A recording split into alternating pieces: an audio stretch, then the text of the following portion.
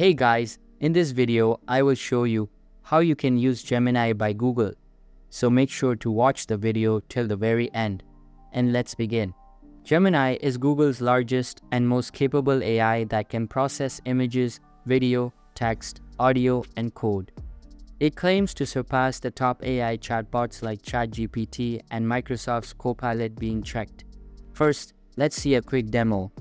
Gemini is multimodal from the ground up, so you can seamlessly have a conversation across modalities and give you the best possible response.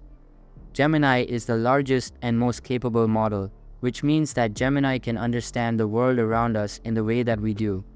What makes Gemini really stand out is the multimodality reasoning seamlessly across text, images, video, audio, and code.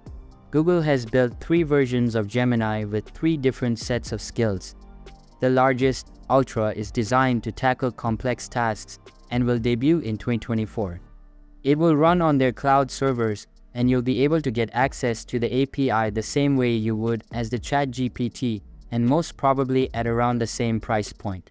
Pro, the mid-tier offering, has been rolled out to the Bard chatbot and will continue rolling out to many more Google products in the coming months. The Nano version of Gemini is the smallest version that runs locally on devices such as Pixel 8 Pro smartphone and will power features such as AI capabilities to smartphone camera, summarizing audio recordings and offering suggested text responses and WhatsApp.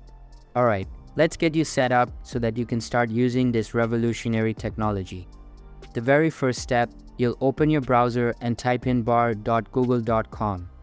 Despite the premium sounding name, the Gemini Pro update to Bard is free to use. One of the strengths of Bard is that the integration with other Google services.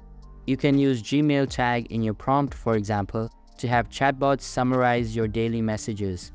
Or you can use Add YouTube tag to explore topics with videos. Let's check Gemini's vision. Let me attach an image and check if Gemini can see what's in the photo. The image you send appears to be a logo for a company called Ocean Tech Solutions. It features a blue and orange flame with a gear in the center. The logo is on a white background. I can't find any information about the specific meaning of the flame and gear in the logo. However, oil and gas companies often use flames in their logos to represent their product, and gears are commonly used to symbolize machinery or tools. It's possible that Ocean Tech Solutions is a company that provides machinery or services to the oil and gas industry. Currently, we can upload only images. However, in 2024, Bard Advanced will debut, which will be a new experience powered by Gemini's most capable model. With Gemini Ultra, as it's called, it will be able to understand and act on different types of information, including text, images, audio, video, and code. It will have multimodal reasoning capabilities.